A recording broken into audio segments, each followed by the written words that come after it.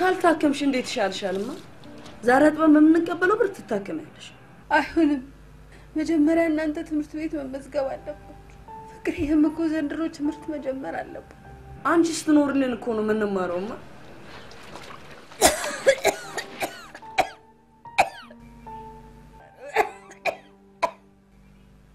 ምንም አልሆንኩም ማለት እሺ ምን ማለት ነው ከዚህ በላይ እሺ ምን ልትሆኚ ነውማ ልጅ ደህና ነኝ አንተ ብቻ ጠንካራ ነህ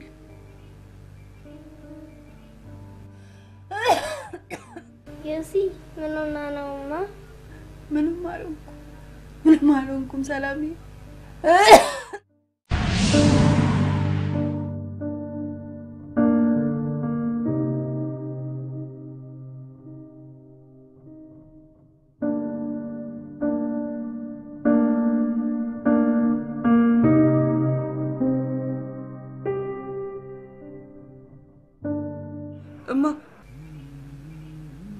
እናቴ አመመሽ እንዴ አይ ደህና ነኝ እህቶች ሳይተኙ ራስ ስጣቸው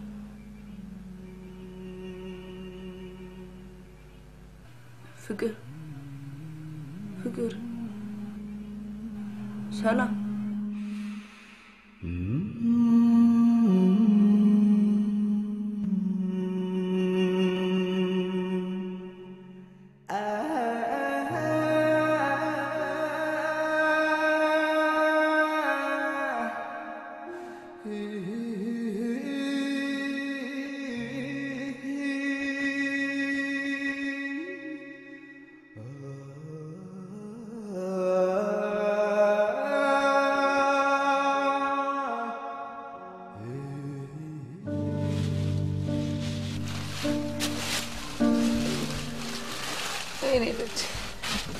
ተሸከም እድሜ ቆለ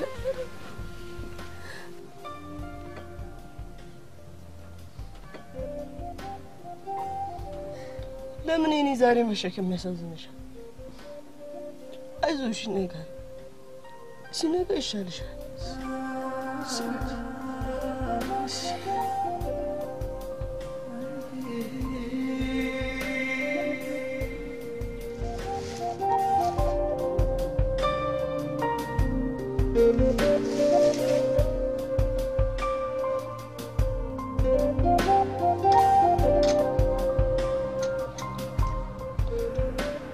የታጠበበትን ብር ውስጥ ነገ ይሰጣል ነገና እናውሰድ እማዬ ታማብኛለች ብሩን ለሐኪም ቤት ነው የፈለኩት በእናታችሁ ስጡኝ አባት ነዝንዘን እንደውም ሳምንትና እናውሰት ብር አላችሁ አይደለ አሁን ስጡኝ በእግዚአብሔር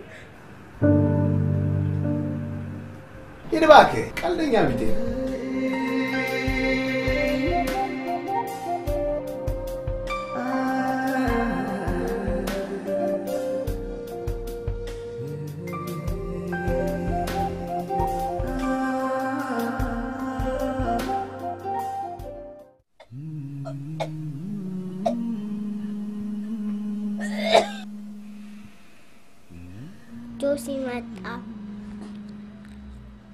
ጆሲ ምግብ አመጣልን እርቦናል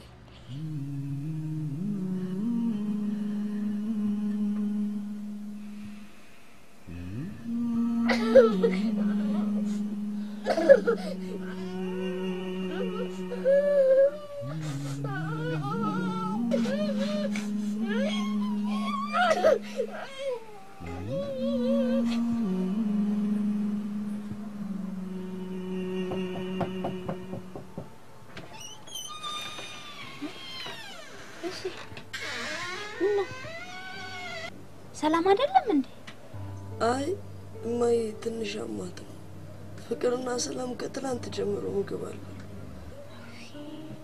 አይዟችሁ እናንተንም እግዚአብሔር ይማርልህ አይዞ አንድ እንጀራስጭ ወይዬ ነገ ከነገ ወዲያ ከጋገርኩ ልስጤኝ ነው ቆንጆ አሁን ምንም ነገር የለም አይዟችሁ እሺ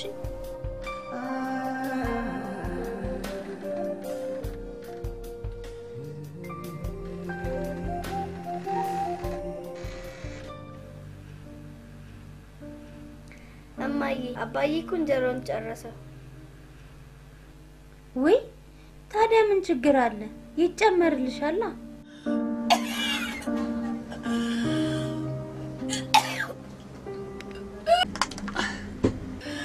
አይኔ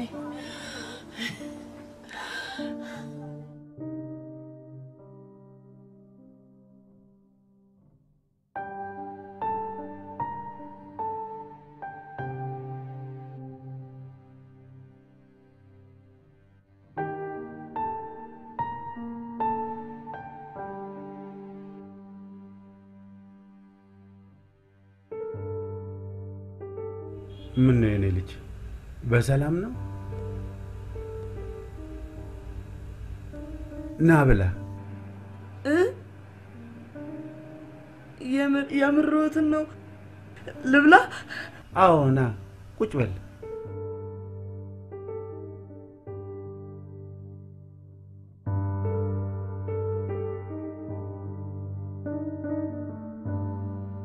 ብላ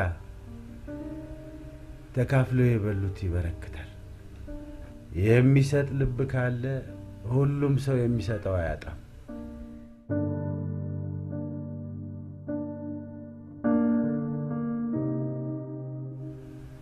ምን ነው አልጣፈጠህም እናቴና እህቶቼ ከትላንት ጀምሮ ምግብ አልበሉ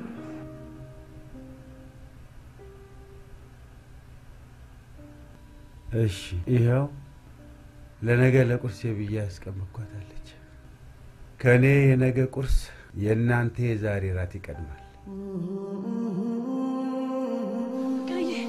ሰላም ምግብ ይሽላችሁ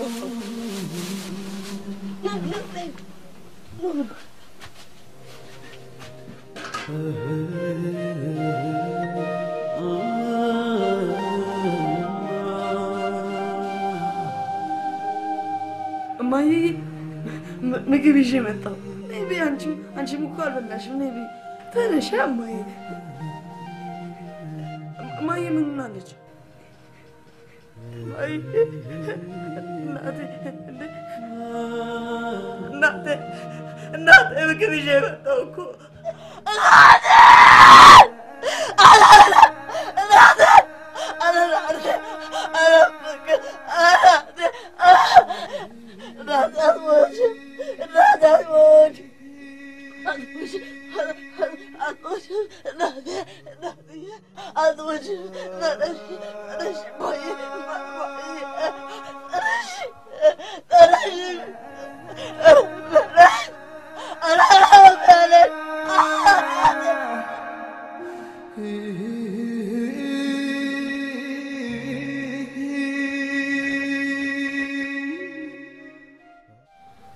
ያው እድር ውስጥም የለች። ያው ጎረቤትን ማድረግ የሚገባው ማድረግ ነው። እኔ 300 እንጀራ እችላለሁ። እኔ ደግሞ ወጥ እችላለሁ። ያው የመቃብር መቆፈሪያውንና የሬሳ ሳጥኑን እችላለሁ። የቀረውን ደግሞ አስቴር ትቻል። አንቺ ግን ወጪ በዛብሽ። ጎረቤት ማለት እንደዚህ ነው። ምን አረኩ ብለሽ ነው? ጎረቤት ከዚህስ በላይ ቢደረግ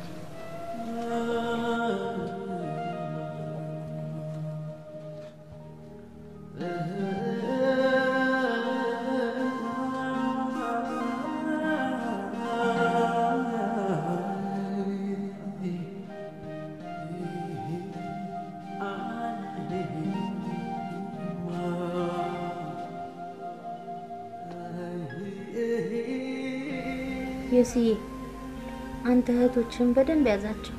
እኔ ደግሞ ወጪውን ሁሉ ሸፍናለሁ። እሺ ጆሲ? ለምንድን ነው ዛሬ ሁሉንም ነገር የምትሸፍኝ?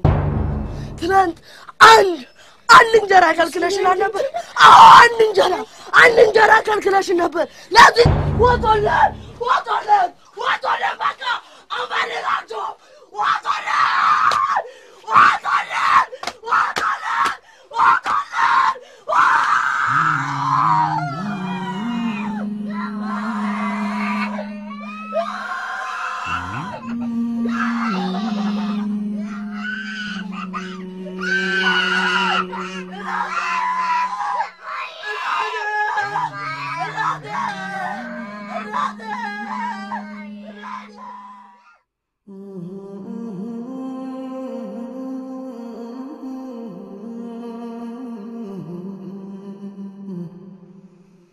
ዮሲ ማጄቴ ዳና ናፈቀችኝ። ፍቅሬ ማይ እግዚአብሔር ጋር ሄዳለች። እሺ ለኛ ዳቦ ታመጣው ነው ሄደችው። ደግሞ ትምህርት ቤት መዘገቢያለሽ ብለኝ ነበር። መቼ ነው መመዘገበው? ትመዘገቢያለሽ።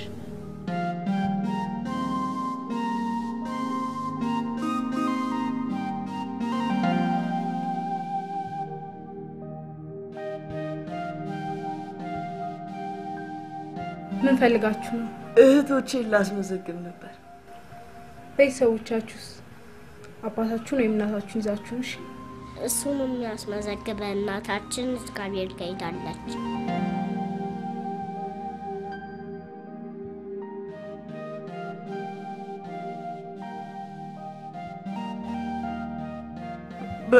በእናትሽ ዝም ብለሽ መዝግቢልኝ።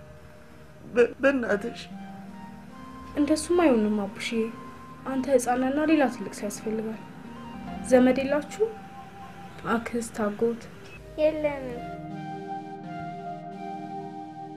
በእናትሽ ምንም ማድረግ አልችልም። የግድ ወላጅ ያስፈልጋል።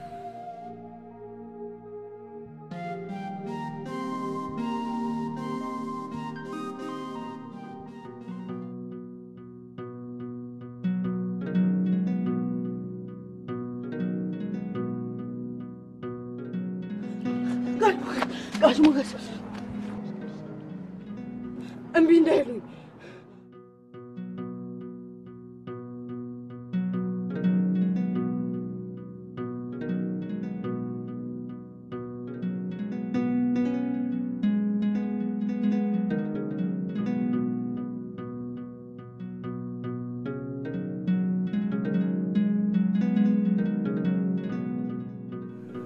ይኸው ትልቅ ሰው ምን ናቸው? እናቴ ናቸው። አባ ማለቴ አያቴ ናቸው። እሺ ስም? ሰላምና ፍቅር። የትኛዋ ልጅ ሰላም፣ የትኛዋ ልጅ ፍቅር? እሷ ሰላም ናት፣ እሷ ደግሞ ፍቅር ናት።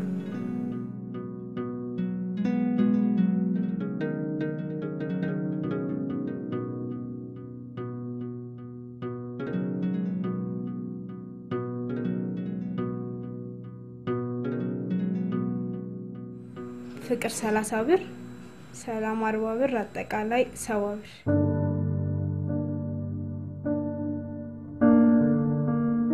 ሀያ 25 ብር ነው ያለኝ የእናት አደራ እህቶቼ ናቸው መስጊብኝና ሌላ ቀን እሰጥሻለሁ እንደሱም አይሆንም አቡሽዬ ኧረ በእናትሽ እኔ ጋር አለ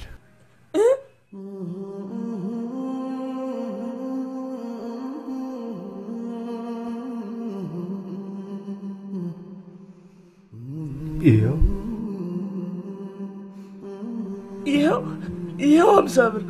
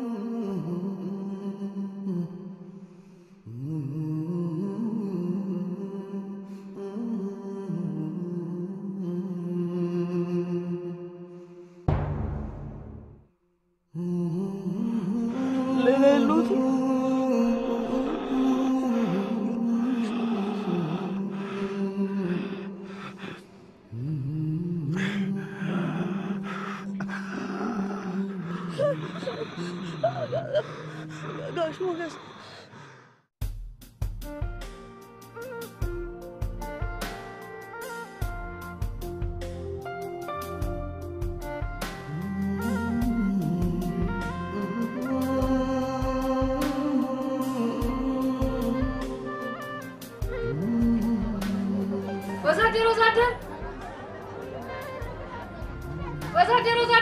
ወዛደር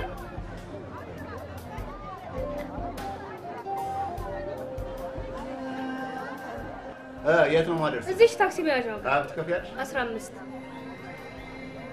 አብሬ አዋጣሻል 15 ብር ይበቃል 15 አቡ ምን ትዝራለሽ አይ ተው ግድ የለም 15 ታደርሳለህ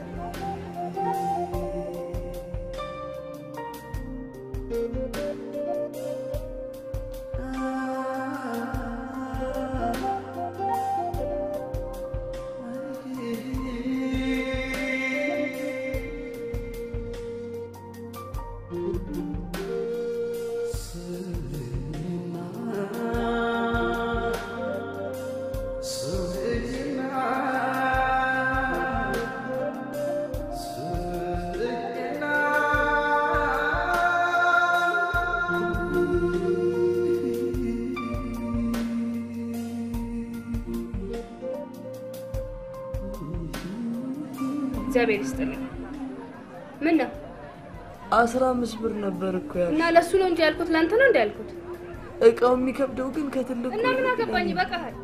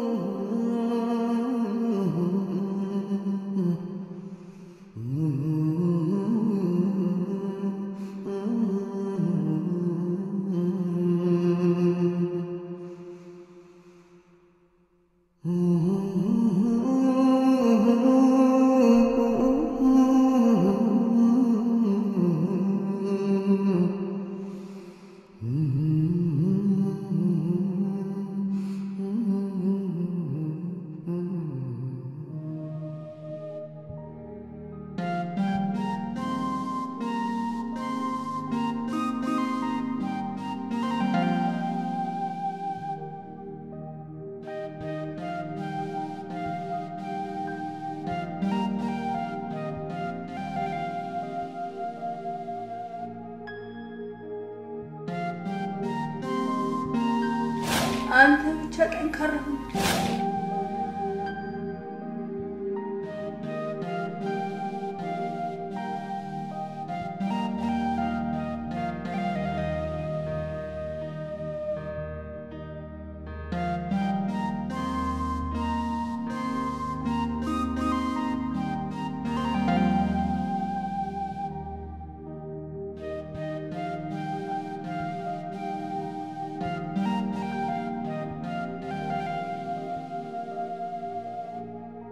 አቶ ዮሴፍ ነብዩ በተከሰሱበት የባንክ ዘረፋ ወንጀል አቃቢ ሕግ እንደ ክሱ አቀራረብ በበቂ ማስረጃ ያላስረዳ ስለሆነ ተከሳሽ መከላከል ሳያስፈልገው ከክሱ በነፃ እንዲሰናበት ሲል ብይን ሰጥቷል።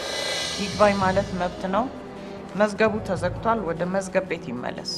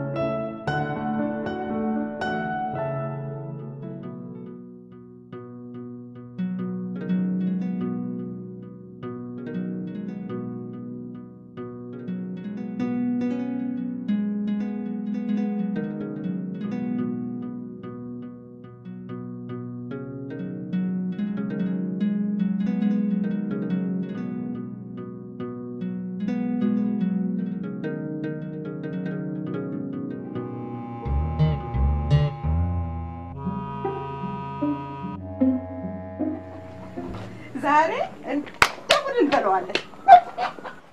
ምሳ ምንድነው?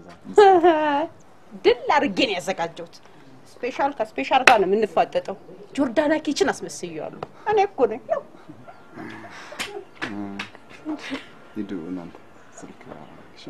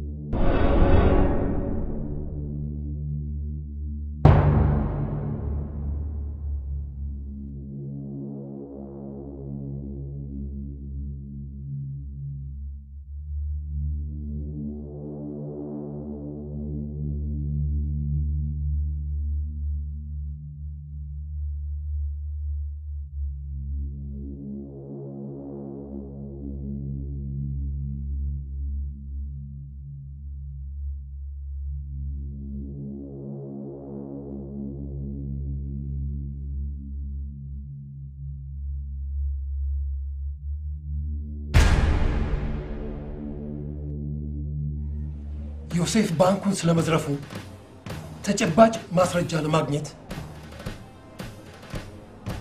አካሄዳችንና አሳስባችንን መቀየር አለብን። በእጃችን ላይ ያለው መረጃ እኮ የሚጠቁመው ባንኩን ዮሴፍ እንደዘረፈው ነው። ያለ ምንም ቅድመ ሁኔታ ነው ማሰር ያለበት። ፍርድ ቤት በነፃ ለቆታል። የፍርድ ቤት ውሳኔ የማክበር ግዴታ አለብን። ለማሰር ማስረጃ ያስፈልጋል። እኛ ደግሞ መረጃ እንጂ ማስረጃ የለንም። ሌሎችን ከመቆጣጠር በፊት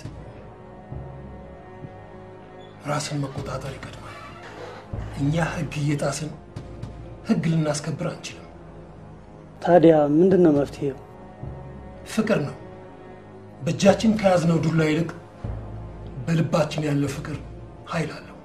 እሱን እንጠቀምበት። ዮሴፍ ግን ለማዳ ሌባ ነው። ሌብነት ከደሙ ጋር የተዋደ ያክል ድረስ ነው። እንግዲያውስ አሳደን ለፍርድ ማቅረብ ያለብን ዮሴፍ ሌባ የሆነበትን ምክንያት ነው። ያኔ ነው የወንጀል ምንጩን የምናደርገው። መጀመር ካለብን ከስሩ እንጀምር። እኛ ስንሞት ሰርዶ ሳይሆን ሀገር ናት መብቀል ያለባት። ይሄ ትውልድ ወንጀለኛ የሚሆንበትን ምክንያት ሳናጠፋ በወንጀለኛነቱ ብቻ የምንፈርድበት ከሆነ ኢትዮጵያችን ዜጎቿ ለጥቅማቸው ሲሉ የሚያፈራርሷት፣ የሚያፍሩባት፣ የሚሰደዱባት ሀገር ትሆንብናለች። ይህ እንዳይሆን የህዝብ አደራ አለብን።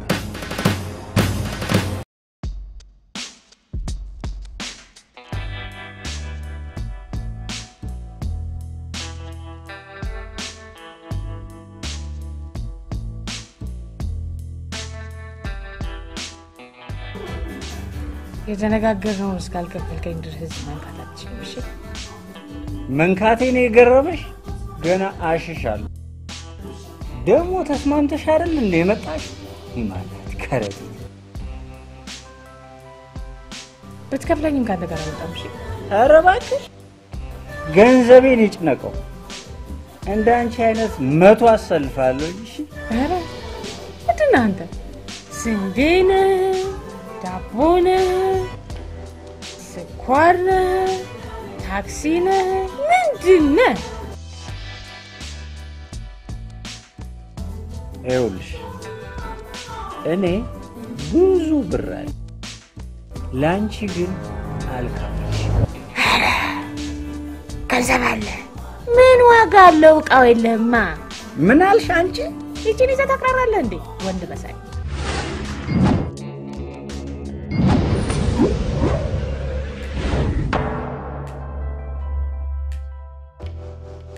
ሴት ልጅ ላይ እጅ አይነሳም።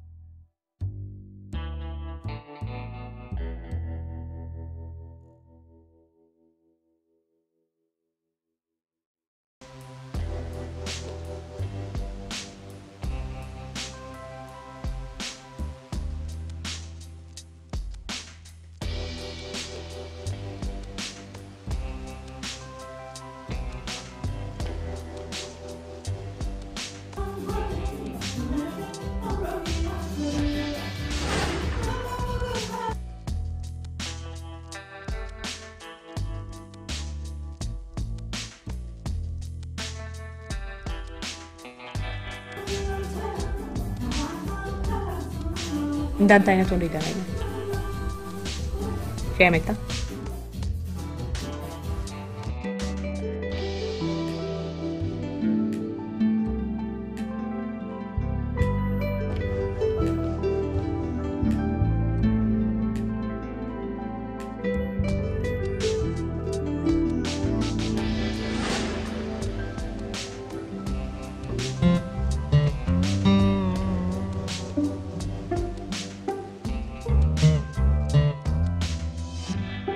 ቦርሳዬ ጠፋ መሰለኝ።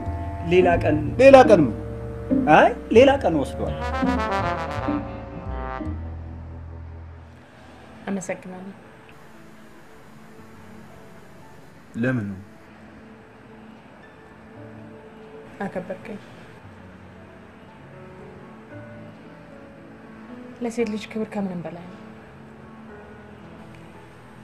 ሌላ ወንድ ቢሆን ኖሮ ግን አልጋ ላይ ወርክ ያስደርገኛል እንጂ እንዳንተ ቦታ ሰጥቶ ወርክ ያስደርገኝ። ስለዚህ አመሰግናለሁ።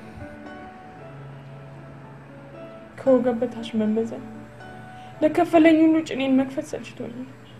ተከፍሏት ጭኗን የምትከፍት ሴተኛ አዳሪ ስትባል ከፍሎ ጭኑን የሚከፍት ወንድ ግን ስም የለውም። ሴቷ የሚከፈላት ለመተኛት ብቻ አይደለም፣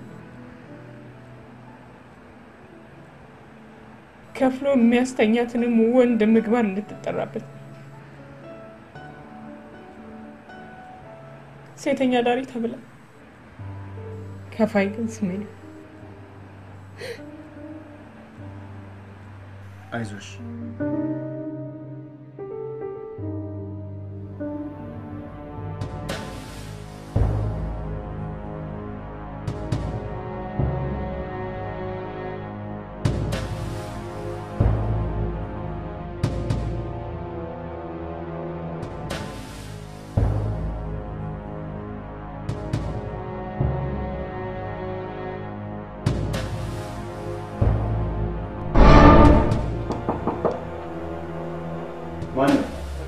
ደርሷል።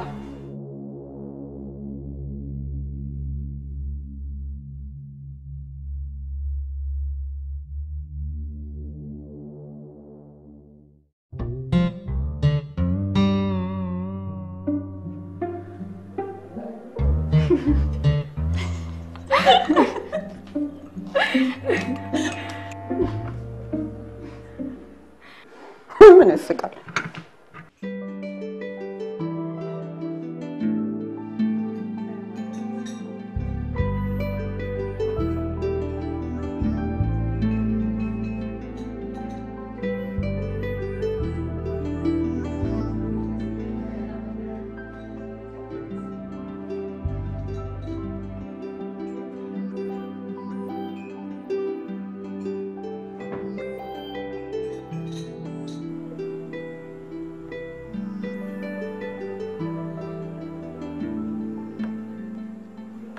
ለምንድን ነው የማትፈይው?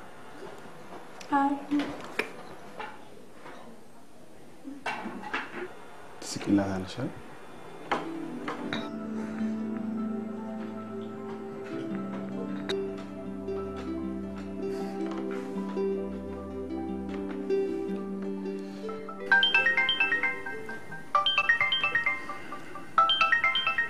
ሄሎ ሃይ ጄምስ ማን ልበል? የትናንትናውን ራት ዛሬ በምሳሌ ቀይርልህ አስቤ ነበር። ይመችሃል ጌታ?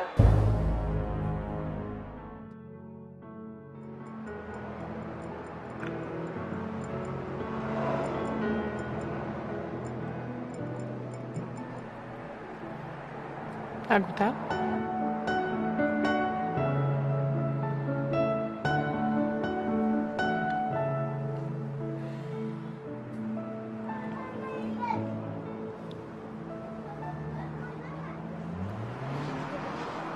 አቤት። አይ እርጋታ ምናምን ያገባ ይመስላል። ለነገሩ ባገባ አይመስልም እንዴ? ከሚስቱ ውጪ የተለየ ነገር የሚያገኝ ይመስል በየደረሰበት ልጅ ነውን መጅረት ያረገ ቆፈር ያረጋዋል። ልፋ ቢለው ነው እንጂ ከሴት ወገበታች ምንም አዲስ ነገር የለም አይመስልም? ወደዚህ ስራ ከገባሽ ምን አለ ጊዜ ሆነሽ?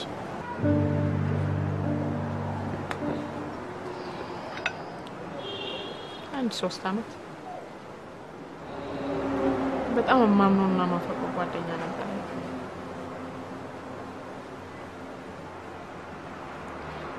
ድንገት ሳላስበው ጥሎ ይጠፋ። ከዳኝ።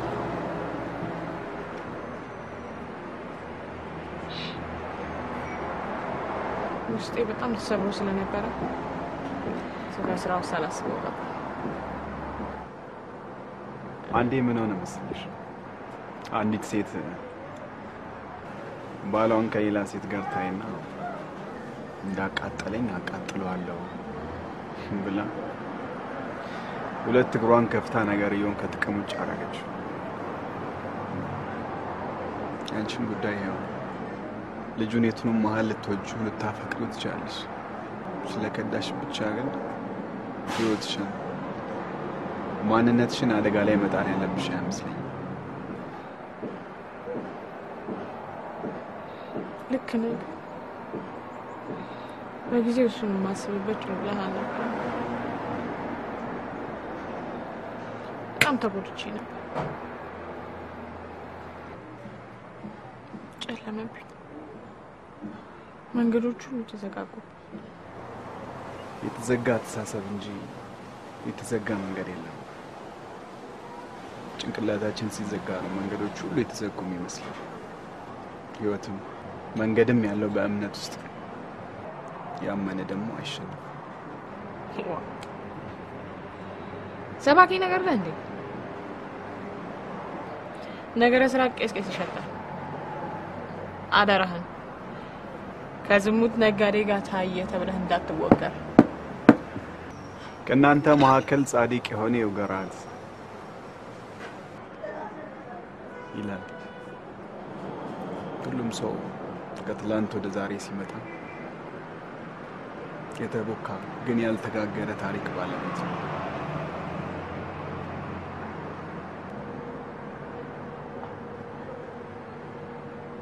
ወጋሪ ሁሉ ተወጋሪ ነው።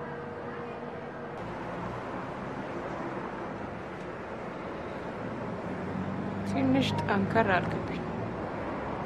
ምን ነበር ሰራለህ ያልከኝ? አየር ባየር ማለት አንዳንዴ ሙሉ ለሙሉ የማይመለሱ ጥያቄዎች እኮ አሉ። አይመስልሽም?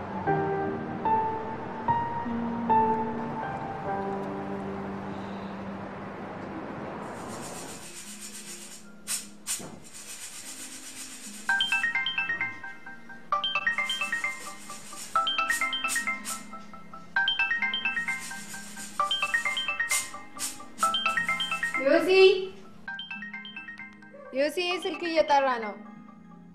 ማን ነው? ጥያቄ ምልክት። ባለህበት እጅ ወደ ላይ። የወሰድከውን መልስ። ሌባ።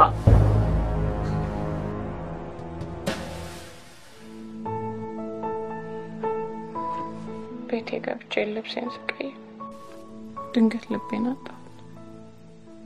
ያንተ ደግሞ ማንንም አላገኘም። በክልቤ መልስልኝ። ይቅርታ እህቱ ነኝ።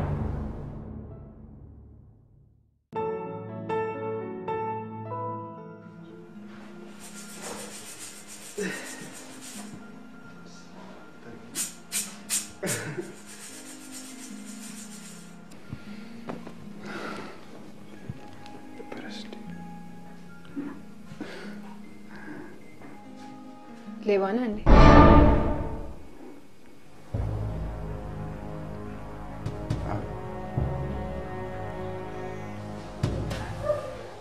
ልቤን ሰርቃል መልስልኝ ብላለች።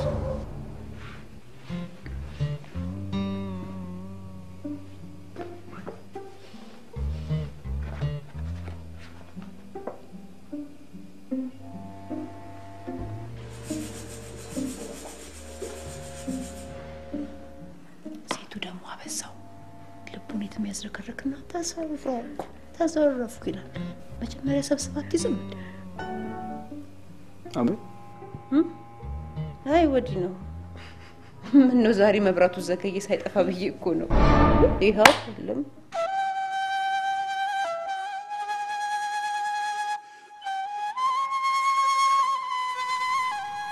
ዮሲ ስለራሱ አንድም ቀን ሳይኖር ስለኛ ስለእህቶቹ የኖረው እንደምን ነው። ስልኩ ላይ የደወልሽ የመጀመሪያዋ ሴት አንቺ ነሽ። ስልኩን ከሰጠሽ አቅርቦሻል ማለት ነው።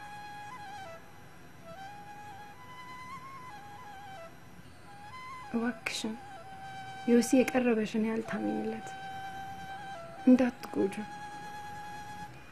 ዮሲ ልቡን አርቆ ያስቀመጠ ሰው የኔ የሚላት የሚወዳት የምትወደው ህይወትን ከኛ ከእህቶች ውጭ ምን እንደሚመስል የምታሳየው ሴት ታስፈልጋለች። ያቺ ሴት አንቺ ከሆንሽ እባክሽን ወንድሜን በታማኝነት አፍቅሪልኝ። ወንድሜ ፍቅር ያስፈልጋል። ይሄ ልልሽ ነው የጠራሽ። ይሄ ደግሞ የኔና አንቺ ሚስጥር ነው።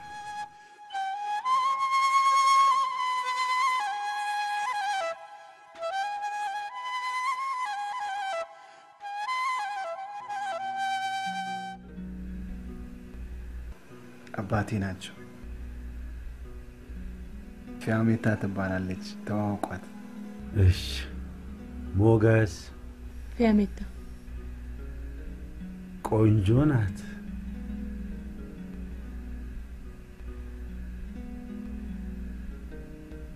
ዮሴፌ ከአንድ ሁለት መሆን ሳይሻል አይቀርም። ስምህን ትገል። የሰው ሐውልቱ ስሙ ነው። ሰው ሞቶም ይኖራል፣ እየኖረም ይሞታል። ሰው ስሙ ሲሞት ነው ስጋው የሚሞተው። ክፋትና ተንኮል ለራስ ነው። አንዴ ጅብ ቀበሮን ለማስገደል አሰበና አንበሳ ዘንድ ሄዶ የእንስሳት ንጉሥ ሆይ ቀበሮ ጫማ መስራት እየቻለች እርሶ በባዶ እግሩ ሲሄዱ እያየች ዝም ማለቷ ንቀት ነው ሲል ተናገረ። አንበሳም ቀበሮን ይዛችሁልኝ ነው አምጡልኝ ገላታለሁ ሲል ትእዛዝ ሰጠ። ቀበሮም ከተደበቀችበት ተገኝታ አንበሳ ፊት ቀረበች። አንበሳም አንቺ ጫማ መስራት እየቻልሽ እኔ ባዶ እግሬን ሲሄድ እንዴት ዝም ብለሽ አየሽ ብሎ አፈጠጠባት። ቀበሮም ጫማ መስራቱንስ እችላለሁ ግን ቆዳው አይገኝም ብዬ ነው ጌታዬ ስትል አንበሳ ተናገረች። አንበሳም ቆዳው ምንድነው ሲል አፈጠጠባት። የጅብ ነው ጌታዬ ስትል መለሰቻ። ቀበሮ አያችሁ አይደለም ጅብ ቀበሮን ለማስገደል የሸረበው ሴራ ለራሱ መጥፊያ ሆነ እና ሰውም ለሰው በቆፈረው ጉድጓድ ራሱ ይገባል።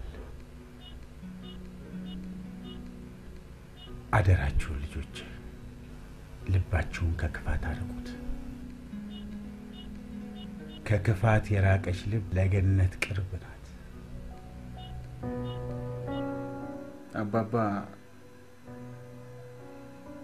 ከሌላቸው ላይ ቀንሰው የሰጡኝ ትልቅ ሰው ናቸው። አንተ ነህ የምታስተዳድራቸው? ማለቴ ቤቱን የገዛህላቸው አንተ ነህ? እሳቸው ከሰጡኝ አንጻር እኔ ትንሽ ነው። ከአባባ የተማርኩት ነገር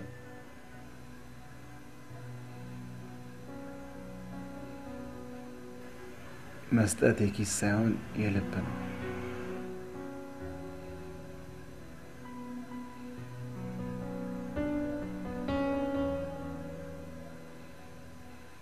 ተመልከቼኝ ግቢ ይሄኔ ከዚህ ግንብ ቀጥሎ ዘበኛ አለ። ከዘበኛው በኋላ ደግሞ ዞን የሚያክል ውሻ አለ። ይሄ ሁሉ የሚያሳየው ፍርሃትና ስስትን። አንዳንዱ ሀብታም ከድሃ ሰርቆ ሀብታም ይሆናል። ሰማይ ጥግ አጥሩን ያጥራል።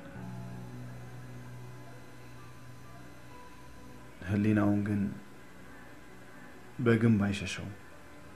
ደግሞ እኛም ላይ ስራ ማብዛት ነው።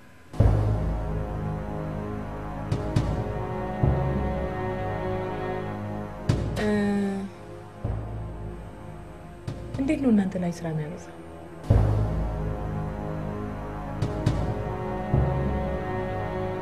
እንደዚህ ቀና ብሎ ማየት ራሱ ስራ አይደል?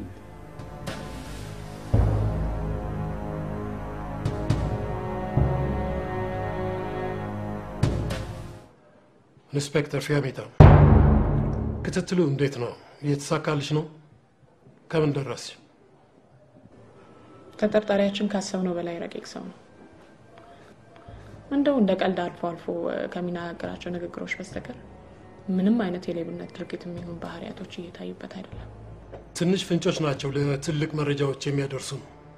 እንደ ዮሴፍ ያሉ ሰዎችን ማንነት ማግኘት ከባድ የሚያደርገው ራሳቸውን ማንም ከማይደርስበት አርቀው መደበቅን በሂደት ተምረዋል።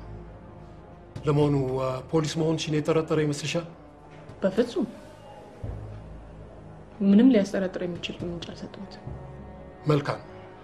የምትደርሽበትን ሁኔታ በየጊዜው ሪፖርት አድርጊልኛለሽ።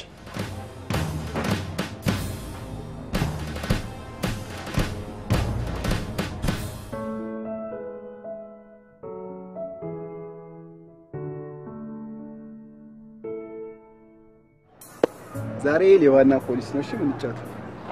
እሺ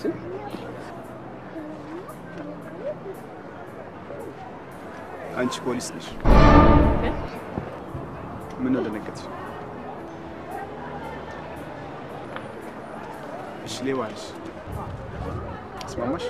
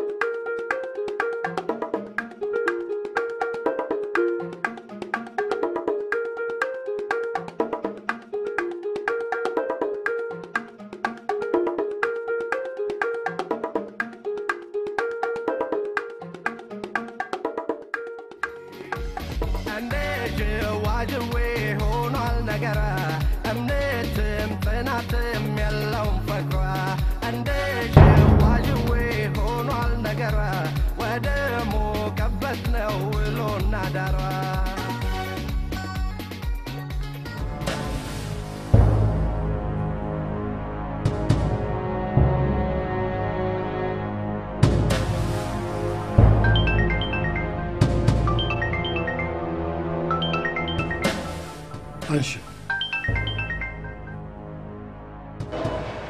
አለሲ ማሙድ ከተበቃሉ ካም ተቀብያለሁ ቶሎ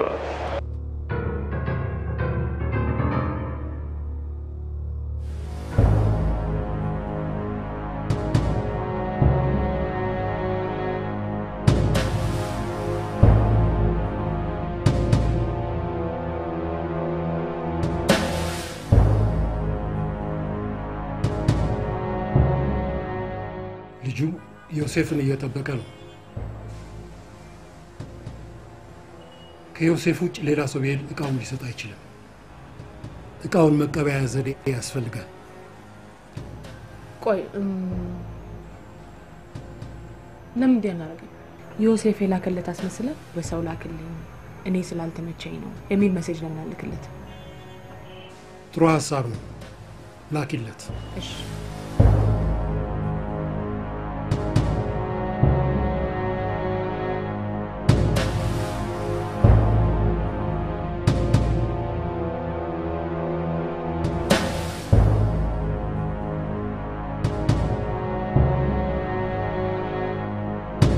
እኔ ልሂድ።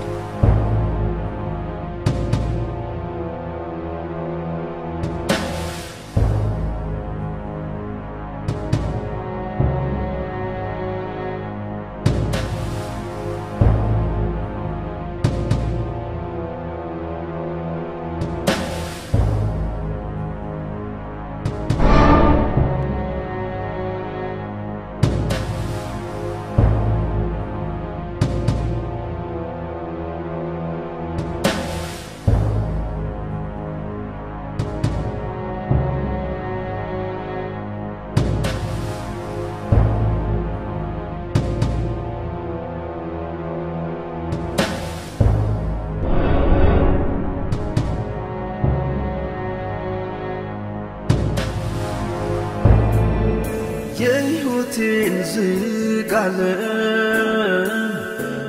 ሩቅ ልቤ ፈታ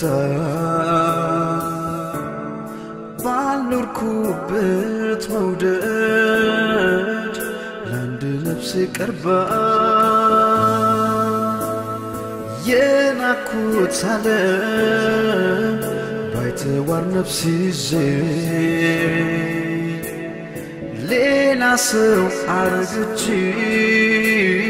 በሕይወቷ ተክሼ ያንዷ ሀሳብ ቋጥሮ በአንደኛው ይፈታል አምሳሎም ሸክሞ ንፉግ ልብ ይመኛል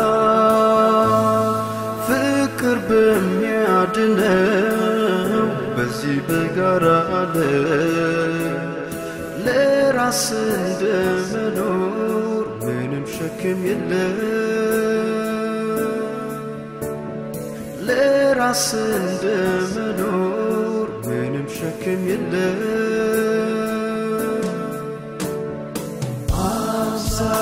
አምሳሎሚ ለሃምሳ ነበር ጌቱ በፍቅር ለተጋራ በለጠጥሩ አምሳሎሚ ነበር ለሃምሳ አምሳሎሚ ነበር ለሃምሳ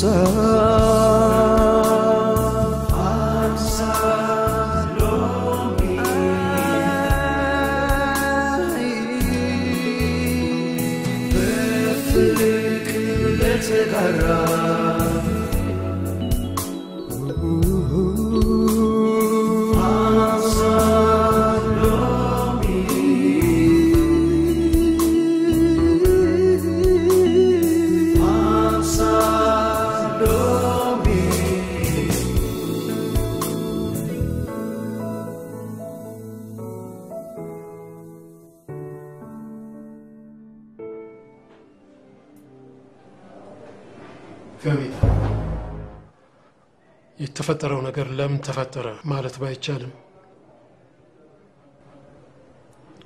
መፈጠር ግን አልነበረበትም። ለስራሽ መሰናክል ነው። ላለማፍቀር ታውቅ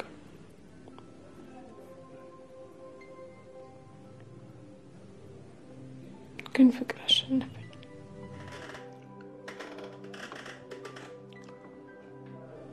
ፍቅር የሚታገሉት ኃይል አይደለም የሚቀበሉት እንጂ። ፍቅርን ታግሎ ያሸነፈ የለም። ለመሆኑ ስራሽን መቀጠል የምትችይ ይመስልሻል?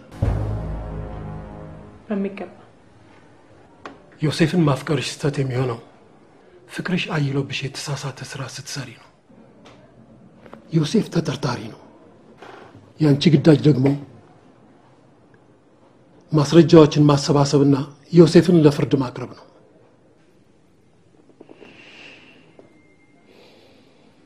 አላማዬን በፍጹም አልስተም። አምንሻለሁ። በድጋሚ ግን ላስታውስሽ፣ ፍቅርና ስራ ለየቅል ናቸው። በተለይ ለፖሊስ እንደምትወጂው ነግረሽዋል?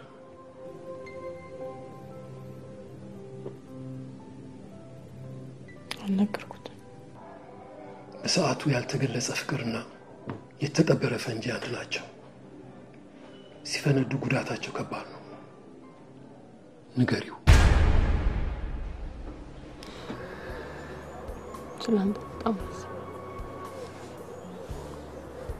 እኔም ስላንቺ አስባለሁ። ስለኔ ታስባለህ? ማናት ምንድናት እያልኩ አስባለሁ። ግን ማነሽ? ለምንድን ነው የቀረብሽኝ? እሺ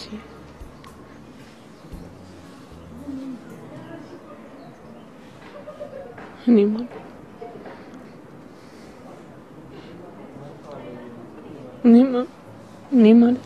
አንተ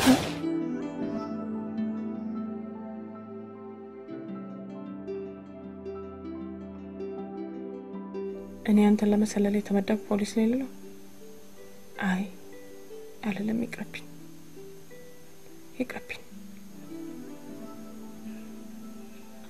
ግን ቢሆንም ፍቅሬን ማሳወቅ አለብኝ።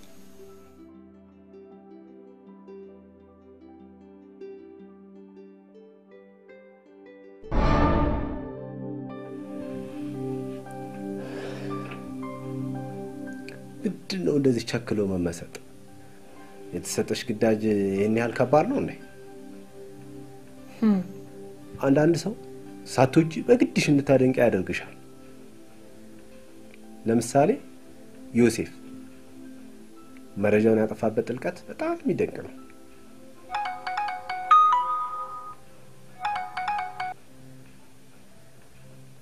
ሄሎ፣ አያዋጣም።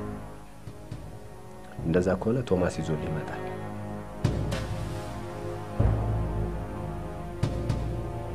እሺ እባክህ።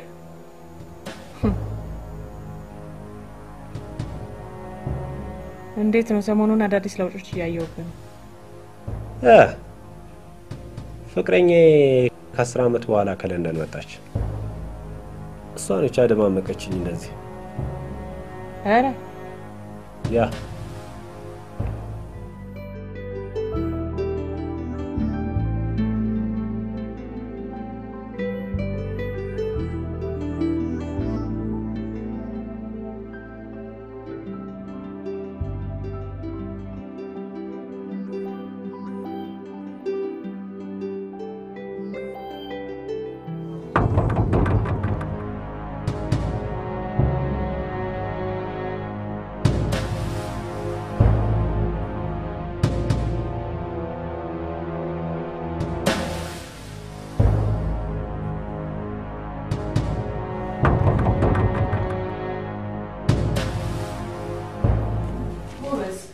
የዚህ የዘበኛ ጉዳዮችን ላተባለሰ የተፈልጎ ይቀጣል እንጂ ዮሲና ኒኮ ደላላውን ሄደን አናግረን ነበር።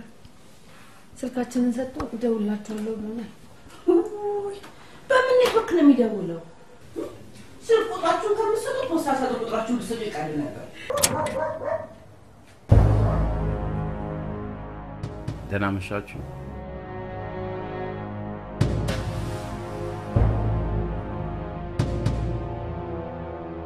ምን ነበር? የሚከራይ ቤት አለ ብለውኝ ነበር። ተሳስተሃል። ደህና አምሹ።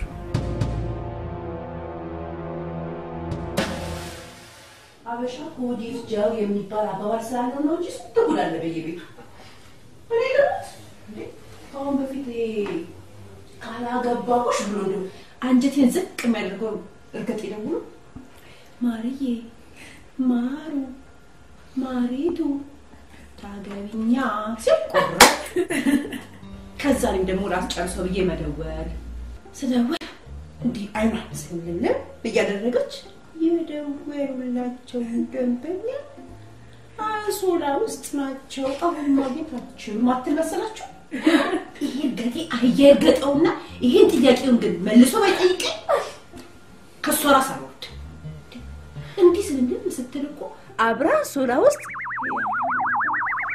እናላችሁ ምስሩን ስለቅምን ባገኝ ጥሩ ነው ምስር አገኘው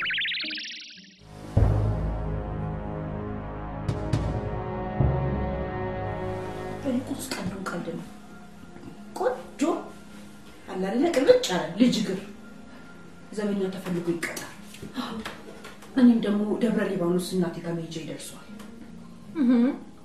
መቼ ነው የምትሄጂው? ሰላምዬ ደግሞ ሁሌ የሚሄደው አይደል እንዴ?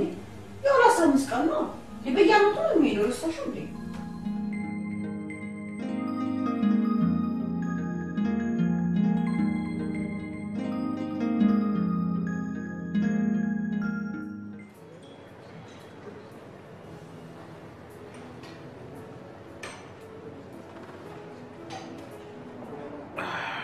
Well, እኛ ሀገር እዚህ ምንም አዲስ የሚታይ ነገር የለም።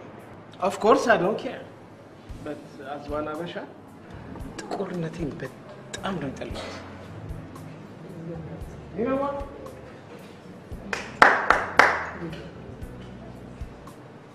Okay. Pizza. Oh yeah. We have no enough time, okay? God damn it.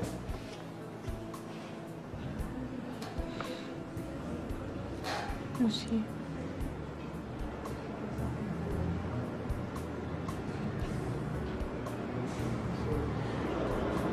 ስለ ፍቅር አስበታል ለምን ጠይቅሽ? ኦኬ ምን ላይ ነበርኩ? ይገርምሻል ይህን ሰዓት የገዛሁት 9,000 የአሜሪካን ዶላር ነው። እስቲ ወደኛ ሀገር ናቸው ታታ እንታታብሻል ታያ ይሄ እናንተ ሀገር ያለችው እቺ ዘመን አመጣሽዋ መኪና ቪትስ ጉድ ቪትስ የሷና የዚህ ዋጋ እኩል ነው። ቀለል አድርገሻት ይኸው ኦኬ ያ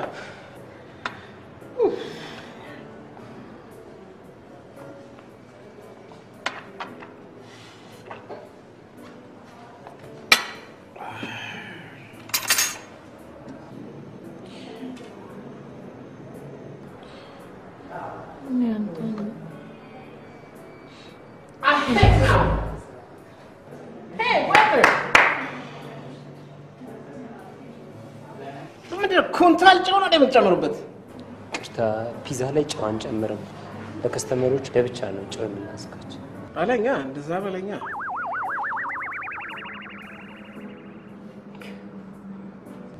መጣሁ። Enjoy yourself.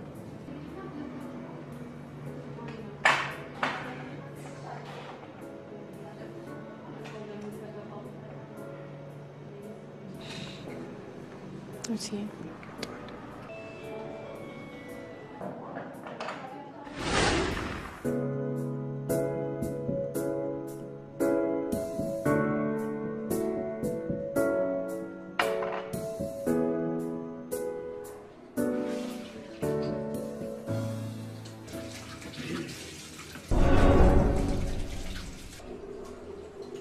hey, cool down. ሀሳብ ላይ ሆኜ ነው በጣም ምን እየሰራ ነው? በጣም ይገርም። ኦኬ ሶሪ በጣም God damn it. Oh shit.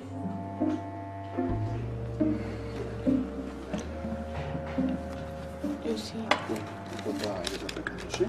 እሺ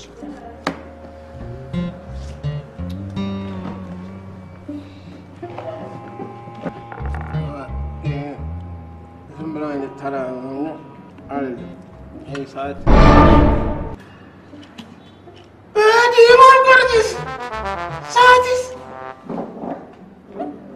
Sati! No. Sati!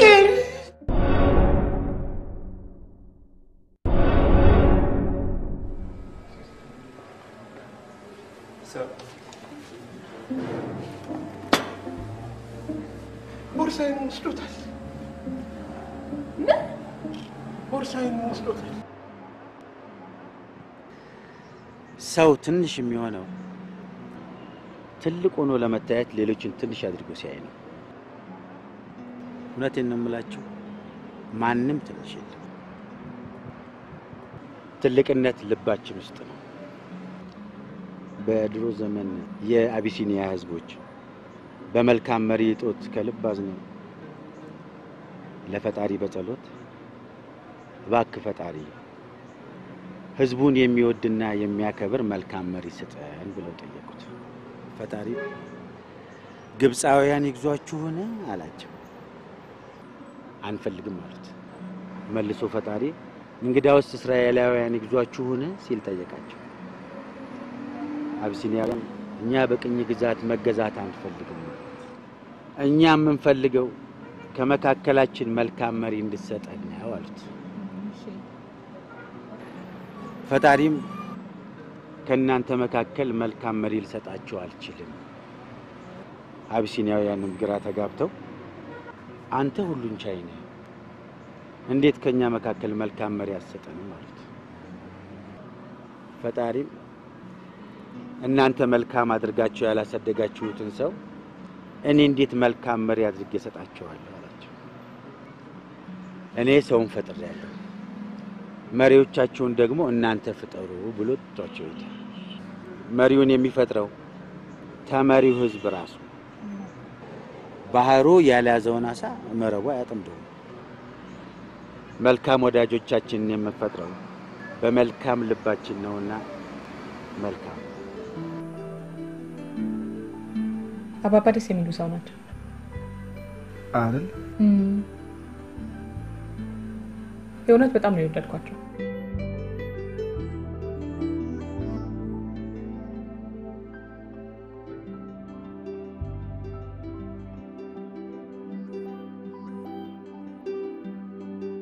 ዘበኛ ምናምን ያልከውን አገኘ?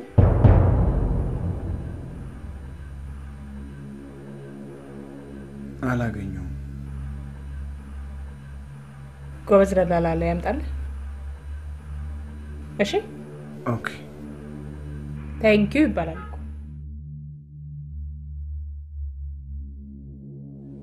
እኔ ውጭ ያሉትን ሁኔታዎች ይከታተላለሁ። ግርማ ደግሞ ዘበኛ ሆኖ በመቀጠር ውስጥ ያሉትን ሁኔታዎች ይከታተልልናል። ያ ደግሞ ስራችንን ያፋጥነዋል። ጥሩ ሀሳብ ነው። ለዚህ ስራ ደግሞ አንተ የተሻለ ነገር አለ። የቅጥሩ ሁኔታ በፊያሜታ በኩል ነው የሚካሄደው? አዎ፣ በምታውቀው የቅርብ ሰው በኩል እንዳገኘችና ጥሩ ሰው እንደሆንክ ነግራ ታስቀጥራለች። አንተም ማሳየት ያለብህ ይህንኑ ባህሪ ነው።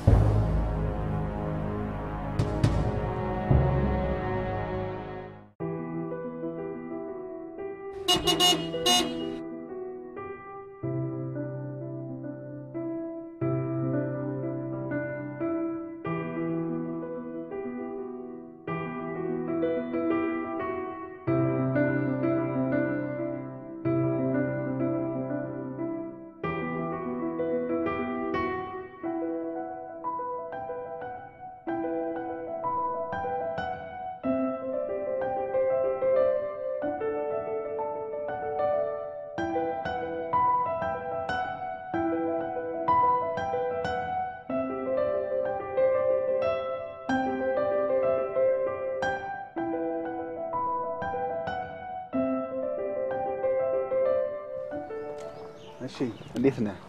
አለኝ። ሰላም ነው? አለ እየለመድክ ነው? እየለመድኩ ነው ጌታዬ። በእናንተ መካከል ምንም አይነት ጌትነት የለም። በስሜ ልጠራኝ ትችላለህ። እሺ ጌታዬ። እሺ ማለቴ ዮሴፍ።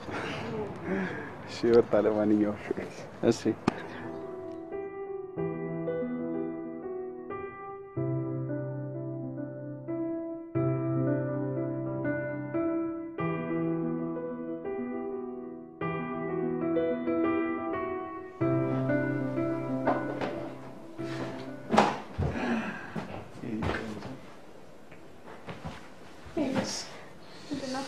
ምርቃታችሁ ቀን በዚህ ነው አበባ የምትመስለው።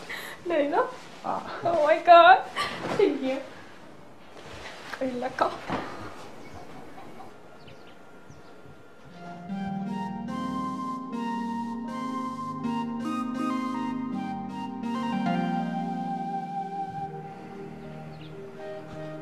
እና ለማዬ ይሄን ቀን እንኳን አብራን በኖረች።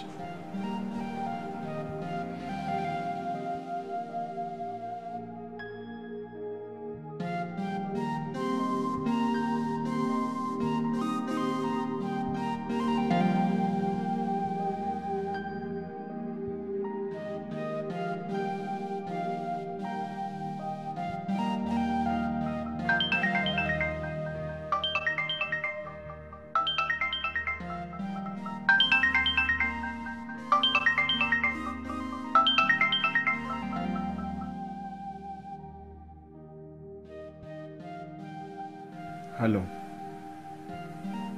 መጣሁ።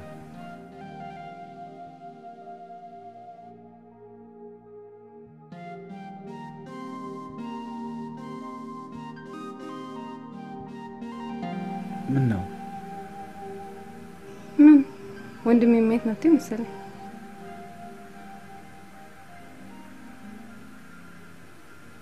ልዩ ሴት መሆን መቻል አለባት ወንድሜን የጠበሰችው ማለት ዮሴ ከኛም ውጭ እኮ ህይወት ያስፈልጋል። አቅርባት ደግሞ ዛሬ በእኔ ምርጫ ነው አበባ የምትመስልልኝ።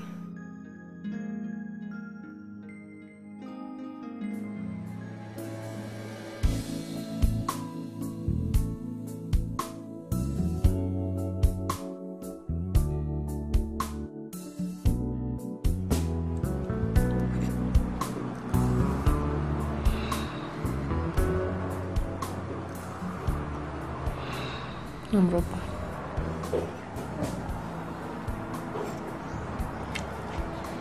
የት የመጣ ነው? ምርጫዬን ስላወቀችልኝ አመስግንልኝ።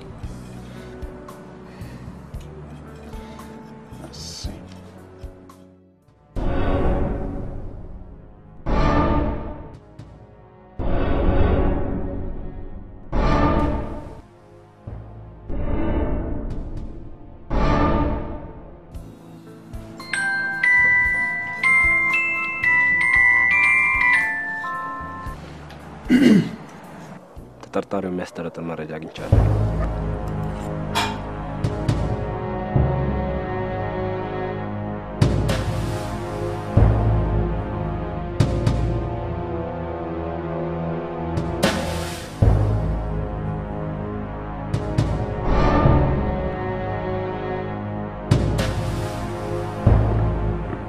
ነው አይ ምንም እህቶቼ በቅርቡ ይመረቃሉ ብለህ ነበር?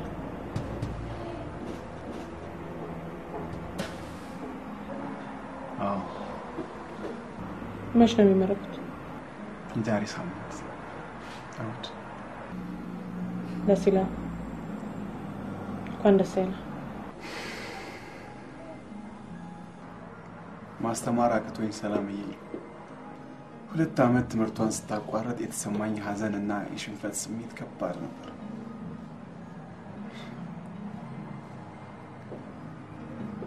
ዛሬ ያ ሁሉ አልፎ ሰላምዬ ፍቅርን በአንድ ቀን ይመረቅብኛል።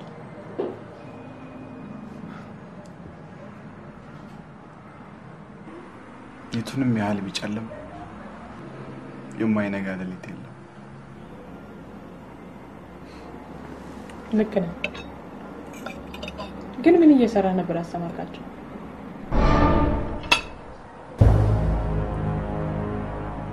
ለሶስተኛ ጊዜ ጠየቅሽኝ። ችግር አለ እንዴ? ያልተዋጠልሽ ነገር ካለ በዚያ ወራጅ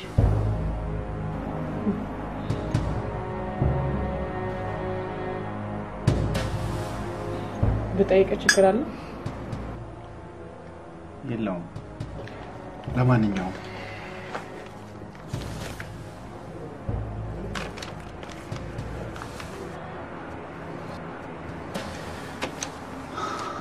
ይህንን ቤት ውስጥ ሸምሩ።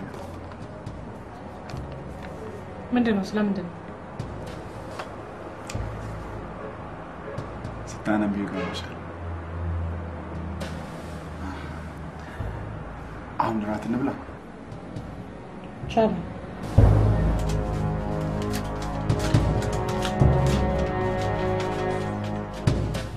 ፊያሜታ፣ እኛ ሰዎች ማለት ለማናውቀው ነጋችን የምናውቀው ዛሬያችን የምንገብር ነገ የሚባል ጣዖት አምላኪዎች ነን። ሰው ከዛሬ ይልቅ ለነገው ይጨነቃል። እኔም እናቴን በሞት ስነጠቅ ገና በልጅነቴ ስለ ነገ ማሰብ ጀመርኩ። ይህ ነግ በእኔ የማይፈራ ማህበረሰብ ግን ገፋኝ፣ ውስጤን አጠቆረው። ሰው ውስጡ ከጠቆረ ድፍን ሀገሩ ነው የሚጠቁርበት። ፊያሜታ፣ ፖሊስ እንደሆንሽ አውቃለሁ። የማውቅሽ እዛ ሆቴል ከመተዋወቃችን በፊት ነው። ከአንድ ትንሽ ልጅ ጋር ስትጫወቺ ፍርድ ቤት ውስጥ አይቼሽ ነበር። ስልኬንም ስታነሺው አይቼሽ ያለፍኩሽ ሆን ብዬ። ፒያሳ ማህሙድ ጋር ጠብቀሃለሁ ሲል ባልደረቦችሽን አስከትለሽ ልጁ ያላችሁ ቦታ ደረሳችሁ።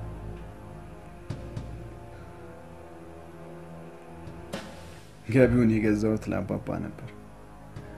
በኤግዚቢትነት ካልያዛችሁት ብትመልሱልኝ ደስ ይለኛል።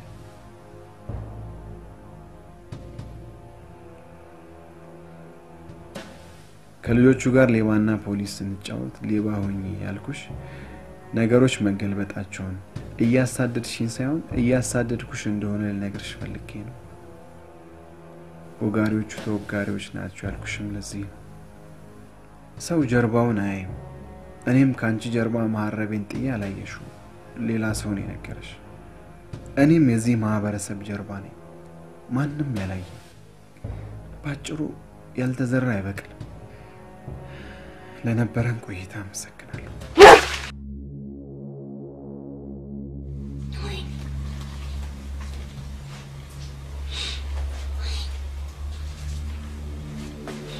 ቀደምከኝ ዮሴፍ፣ ቀደምከኝ። ለካ እኔ ሳልሆን አንተ ነበር ስታሳድደኝ ነው።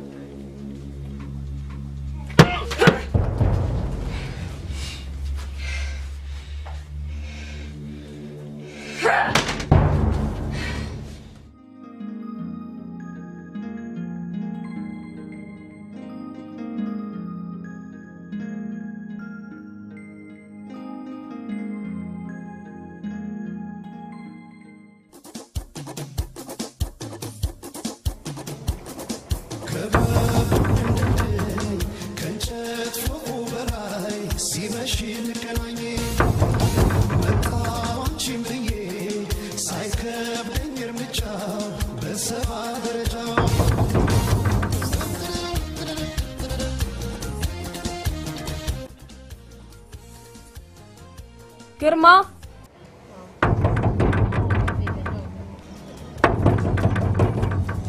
ማን ነው? ምንድን ነው? ቆሻሻ ላወጣ ነበር።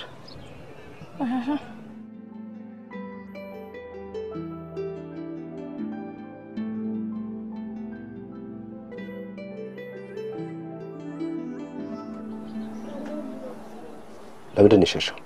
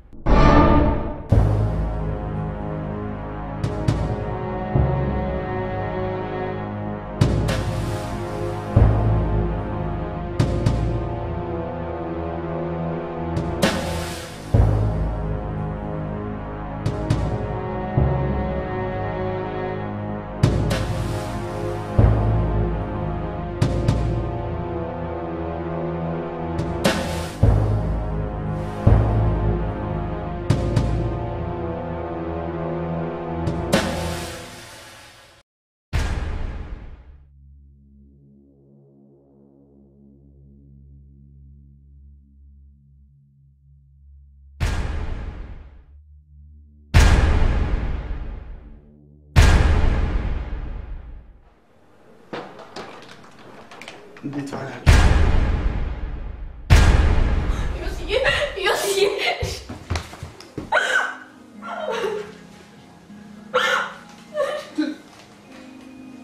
ምንድን ናችሁ? ተረጋግተሽ ንገሪኝ። ምንድን ነው የተፈጠረው? ለምንድን ነው የማትነግሩኝ? ምንድን ነው የሆናችሁት? ዮሲ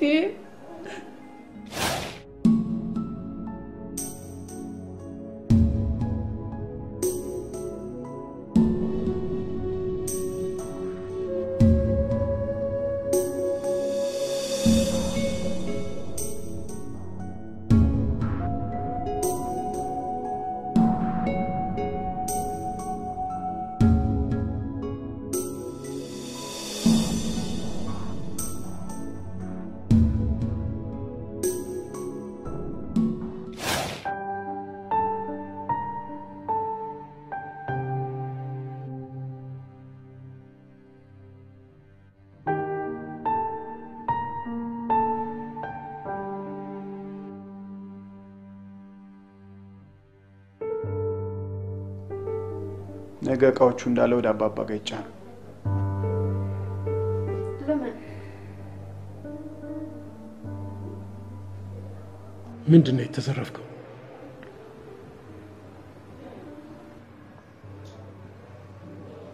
ሙሉ የቤት እቃ።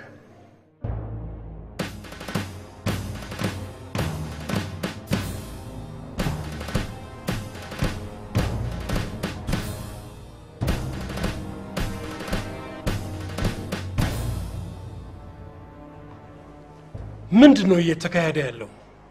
በውስጣችን ያሉ ወንጀለኞችን ሳናጠራ ነው ወንጀልን ለመቆጣጠር የምንሮጠው? ግርማ በአስቸኳይ በቁጥጥር ስር ይዋል። እንዲህ ያለው አጸያፊ ድርጊት የፖሊስን ስም ያጠለሻል። ሌባ ፖሊስ የለንም።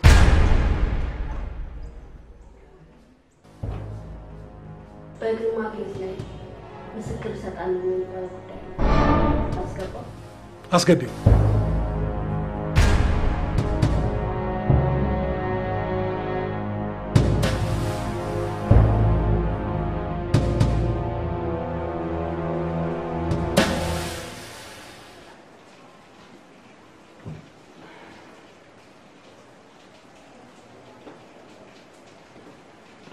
ስሙ ማን ነው? ቶማስ። ምንድን ነው የምታውቀው? እኔ ያው ከሰፈር ውስጥ ቆሻሻ እያወጣው በመጣል ነው የምተዳደረው እና ትላንትና እነ ዮሴፍ ግቢ ቆሻሻ ለመጣል ስገባ አንድ ትንሽ ልጅ ከፍታልኝ ነበር የገባሁት።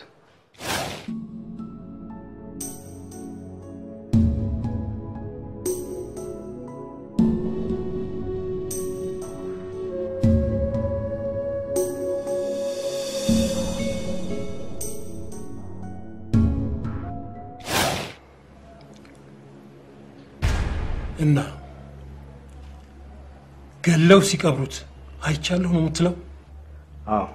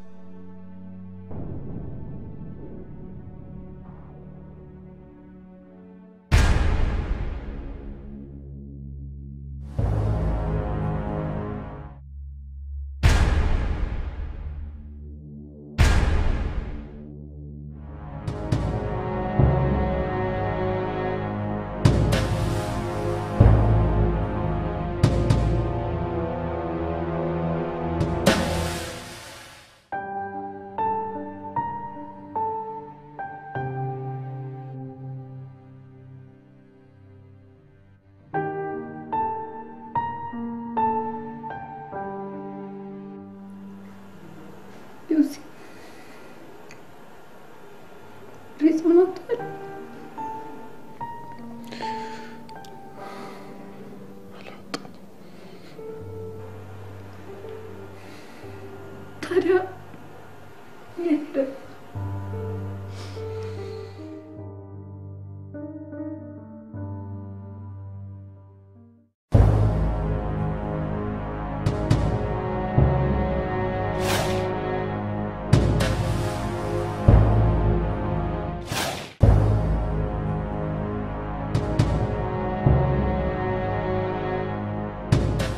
ለምን አሰሙኝም?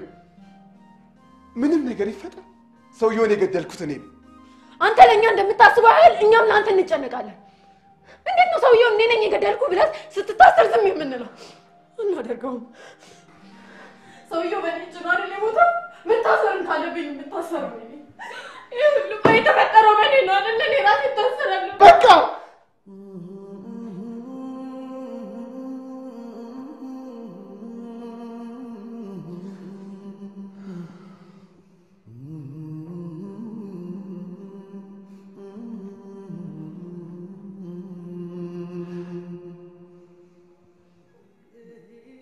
እናንተን እዚህ ለማድረስ ብዙ ነገር አድርጌያለሁ።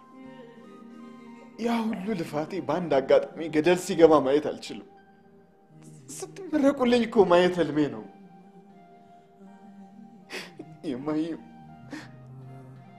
የማየም ነፍስ የምትረካው ያኔ ነው።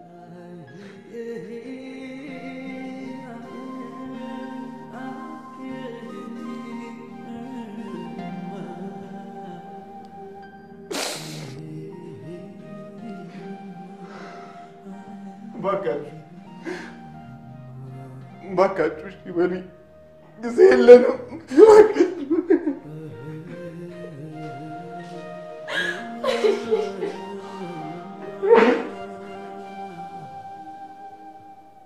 የተከበረው ፍርድ ቤት በተከሳሽ አቶ ዮሴፍ ቤት በዘበኝነት ተቀጥሮ ሲሰራ የነበረውን ሟች አቶ ግርማን ጥቅምት 10 ቀን 2008 ዓ.ም ገለው ግቢያቸው ውስጥ ቀብረው ለመሸሸግ ሞክረዋል። ፖሊስ ባደረገው ምርመራ ተከሳሽ አቶ ዮሴፍ እህቶቼ ምንም አያውቁም፣ ሟችን የገደልኩት እኔ ነኝ ብለው ቃላቸውን ሰጥተዋል። ስለዚህ ለተጨማሪ ምርመራ የተከበረው ፍርድ ቤት ተለዋጭ ቀጠሮ ሊሰጠን በአክብሮት እንጠይቃለን።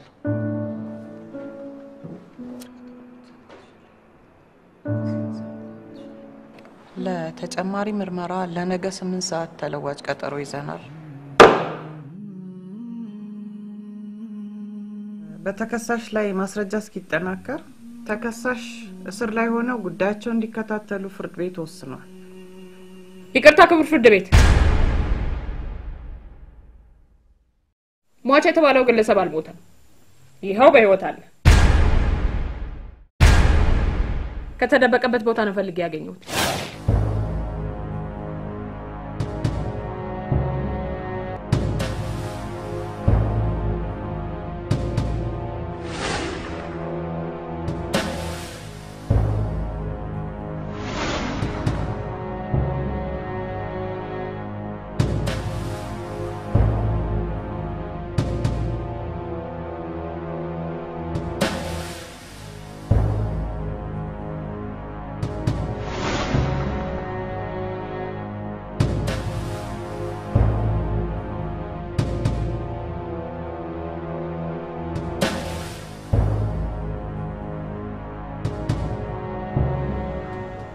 ወደ ውጭ የሚልከንን ሰው ያገኘው ነበር። ገንዘቡን ካዘጋጃችሁ በቅርብ ልካችኋለሁ እያለ። ቆይ ግን እዛም ሄደን ይሄንን ስራ ነው እንደምንቀጥለው? እሱን እዛ ከሄደን በኋላ እናየዋለን።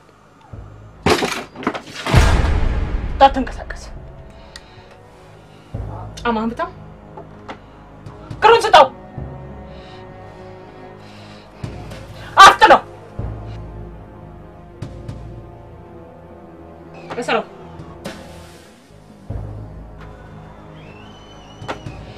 ወንድ እንዳትንቀሳቀስ። እያንዳንዱ ነገር አሁን በዝርዝር ፈልጋለሁ፣ አንድም ነገር ሳታስቀር። አለበለዚያ ድሮኑ ሞታል፣ ደፋል። ግርማና ግብረ አበሮቹ በሐሺሽ ንግድ ላይ ተሰማርተው ቆይተዋል። ከመካከላቸው አንደኛው ስራቸው ሊደረስባቸው እንደሆነ ሲሰማ ለእነሱም ሳይናገር ለራሱ ተደብቆ ከሀገር ይወጣል። እነሱም ራሳቸውን የሚሸሽጉበትን መንገድ ሲያስቡበት ይቆያሉ።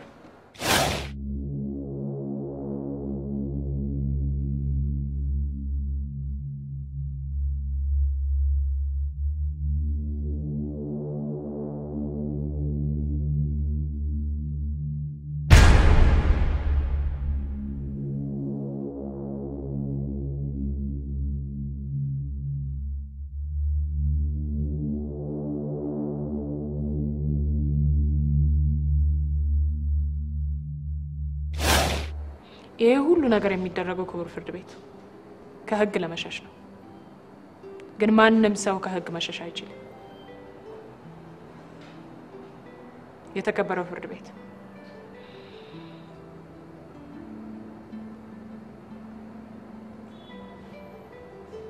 ዮሴፍ ነፃ ነው።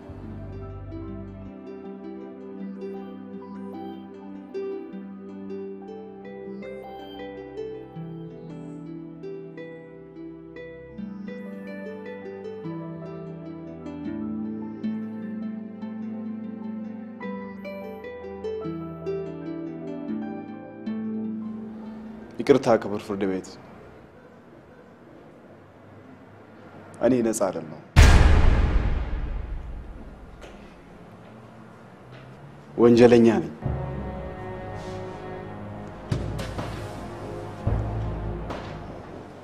ፖሊስ ማስረጃ ያጣለትን የባንክ ዘረፋ የፈጸምኩት እኔ ነኝ።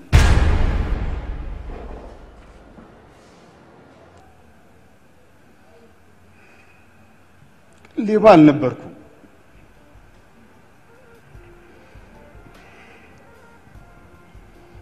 በህይወቴ ያደረኩት ሁሉ የሆነው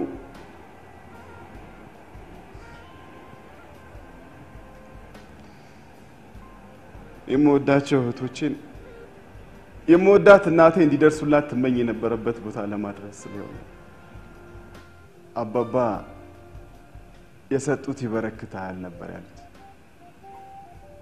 ልክ ነው፣ ይበረክታል። ሰጥቶ የጎደለበት ሰው የሰጠውን ይቀበላል፣ የነፈገውን ደግሞ ይነጠቃል። እኔም የተነፈኩትን የሰረኩት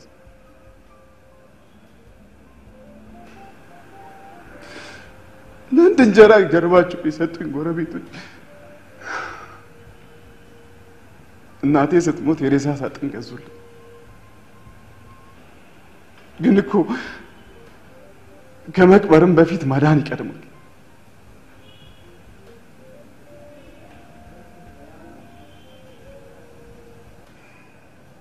ፈያሜታ ልክ ነች። ማንም ሰው ከህግ አያመልጥ።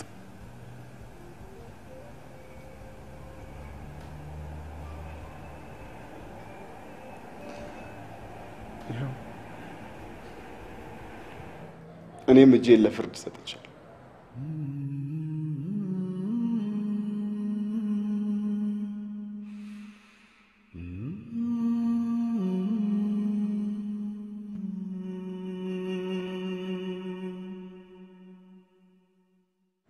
አቶ ዮሴፍ ነብዩ በተግባራቸው በመጸጸት ራሳቸውን ለህግ አሳልፈው በመስጠታቸው እንዲሁም የቤተሰብ አስተዳዳሪ ነኝ በማለት ያቀረቡትን ተጨባጭ ሁኔታዎች ከግንዛቤ በማስገባት ፍርድ ቤቱ የቅጣት ማቅለያ በማድረግ በ5 ዓመት እስራት እንዲቀጡ ወስኗል። ይግባኝ ማለት መብት ነው። መዝገቡ ተዘግቷል። ወደ መዝገብ ቤት ተመላሹ። ዓለም ፊቷ ዞሮ ወድቆ ለተረታ ሕይወት ሳቋን ነፍጋ ለራቀው መጽናኛ ያንዱ ሕይወት ቋጠሮ በአንደኛው ሊፈታ አልፎ ይራመዳል ሰው ለራሱ ብቻ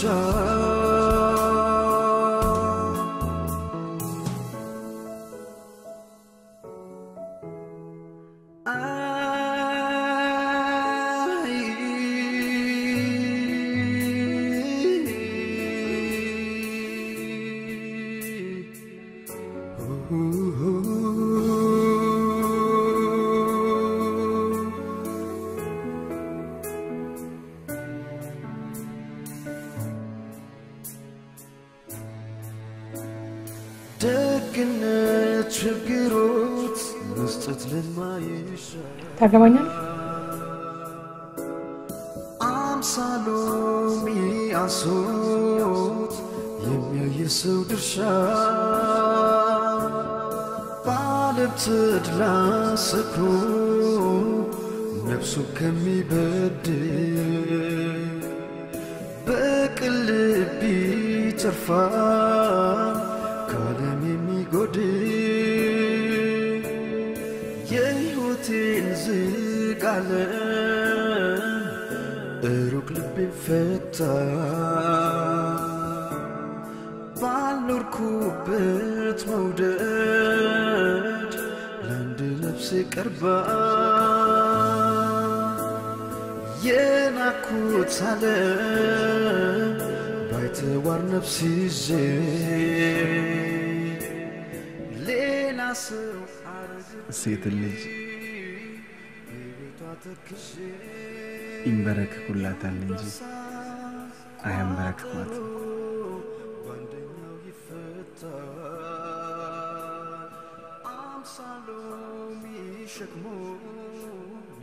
ታገቢኛለሽ? ፍቅር በሚያድነው በዚህ በጋራ ለራስ እንደመኖር ምንም ሸክም የለም ለራስ እንደመኖር ምንም ሸክም የለም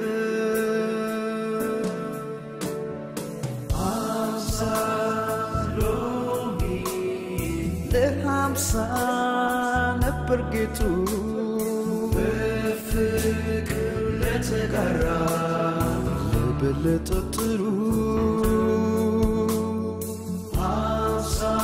አምሳሎሚ ነበር ለሃምሳ አምሳሎሚ ነበር ለሃምሳ